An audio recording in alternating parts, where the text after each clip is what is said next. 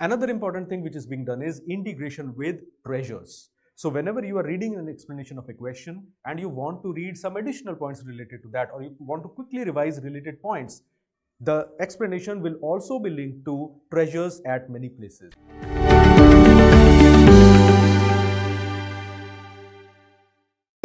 Subscribe and press the bell icon so you never miss an update from PrepLadder. Hi everyone, I am Dr. Sandeep Sharma, your Pediatric Super Specialty faculty. And I am here to discuss one of the exciting new announcements regarding the QBank. So QBank 2.0 in Pediatric Super Specialty is going to release very soon. The entire QBank has been updated, it has been revamped, and it has many exciting new features. So let me enumerate some of these features for you. First of all, the questions are going to be a mix of fact-based questions. There will be added number of clinical questions as well as image-based questions. Secondly, you will find that the explanation has been made more crisp, and we have tried to cover all the options which have been given in the question, particularly the clinical questions. Thirdly, the pattern of question is based upon the latest exam pattern of super specialty exams, and the references have been used from standard latest edition of the textbooks.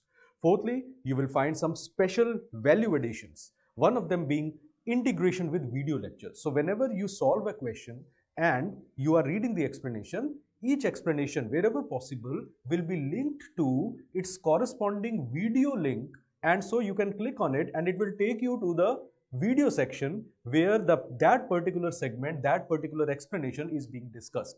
It will save your time, and it will also help you in case you are reading something, you marked a question wrong and you want to go through that video part again. So it will take you not to the entire video, but that particular timestamp will be added progressively to most of the new clinical based questions which are being added. Another important thing which is being done is integration with treasures. So whenever you are reading an explanation of a question and you want to read some additional points related to that, or you want to quickly revise related points, the explanation will also be linked to treasures at many places. So you can directly click on the link and go to the treasures and revise it there and then.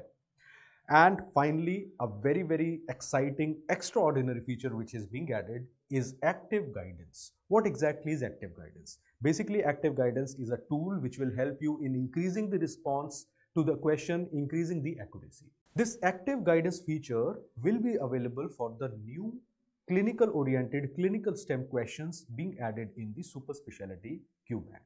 For example, you have a question in front of you. It's a lengthy question. It has about 10-12 lines. And many times you may find that when you are solving such questions, you may not be able to reach the correct answer, or you may make a wrong diagnosis. So whenever you will solve these questions, as soon as that question is attempted, certain keywords in the questions will get highlighted.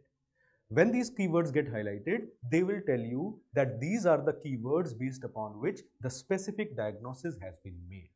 It will help you in correlating and abbreviating the entire long question into a few key points. Let me give you an example for the same. Now have a look at this question which has been taken from the QBank. And this is the Q question ID which has been given. So the question goes something like this. A 7-year-old boy presents to primary care physician with mild edema in his hands and feet, slightly elevated BP, cola-colored foamy urine. Image of the urine sample is shown in the image. His mother reports that he has complained of a sore throat few times over the past 2 weeks, but otherwise has been healthy until last night when she noticed the swelling and unusual urine. Which of the following changes in the glomerulus best describes the presence of foamy urine in this patient? And we have 4 options being given. Now for such questions, first of all, the problems in such questions are, they are clinical oriented questions, but they are lengthy in nature. And many times you may skip out on important keywords. Secondly, first you need to make the diagnosis, correlate with the image, and then you need to know the theoretical or conceptual basis behind this to reach the correct answer. So, as soon as you attempt this question, you will find that these keywords get highlighted. So what are the keywords which are getting highlighted? See the keywords which are getting highlighted now. The words getting highlighted are 7-year-old boy. So a school-going age boy. Then mild edema in hands and feet. So edema is there. Elevated BP, that is hypertension, is there. Cola-colored urine, suggestive of hematuria. Foamy urine, suggestive of proteinuria. So there is proteinuria, hematuria, edema and hypertension in a school-going boy with history of sore throat over the past 2 weeks. Everything fitting into post-streptococcal nephritis. So this question is asking you, what is the reason for foamy urine in this patient? Foamy urine basically indicates Cola colored is because of hematuria. Foamy urine is because of proteinuria. So question is basically asking you why foamy urine, that is proteinuria, happens in post-streptococcal nephritis. And then you have the 4 options. Always remember the key concept that whenever you have significant proteinuria, either quantitated by urine protein creatinine ratio, or you find that there is a visibly frothy urine, there has been a significant change in the texture of urine, we find that it usually indicates some degree of significant proteinuria, and proteinuria usually denotes injury to podocytes of the glomerulus. It can arise from other parts of the nephron as well, but podocyte injury, podocyte inflammation is one of the most important cause. So when you attempt these questions, these keywords will help you. Then when you move towards the answer, it will give you the answer. The answer to this question is C. Explanation, if you look at the points, all the points which I told you, all these points have been mentioned there.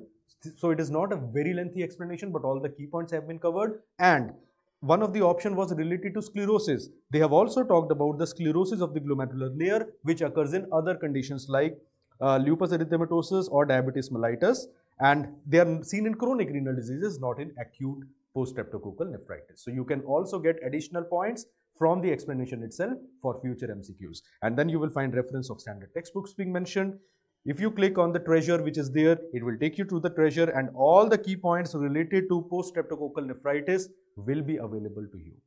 So this active guidance thing is an extraordinary, new, exciting feature we have worked upon. It will be added to the new clinical questions being added in the QBank 2.0. We have taken all feedbacks, and we hope this QBank 2.0 is going to be all that you need to ace your NEET super specialty exams with flying colors.